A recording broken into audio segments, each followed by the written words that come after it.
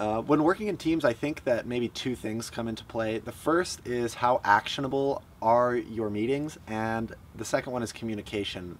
Definitely matching different skills and things can be pretty important, but the worst experience I've ever had working in a team was at a company called Thermal Imaging Radar, which was a place full of people that were highly skilled, that were totally lacking in good communication, good workflow, and a good space to be in and to work together.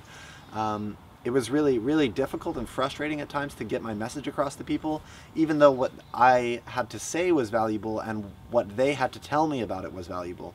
So that was sort of frustrating. The best team that I've ever worked at was exactly the opposite.